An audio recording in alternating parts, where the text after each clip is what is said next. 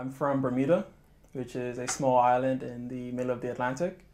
And I came to Oxford in order to study maths because I wanted to study at the highest level.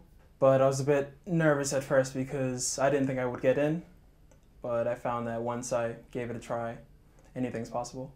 So at the end of the year, we have the finals or mods, or which are just the exams we take at the end of the first year.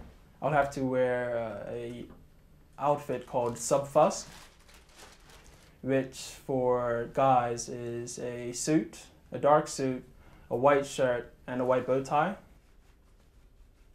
with the gown on top. And it's very awkward because we do sort of look like witches or wizards of some sort, but once again, it's one of the Oxford traditions that you just have to be a part of and enjoy.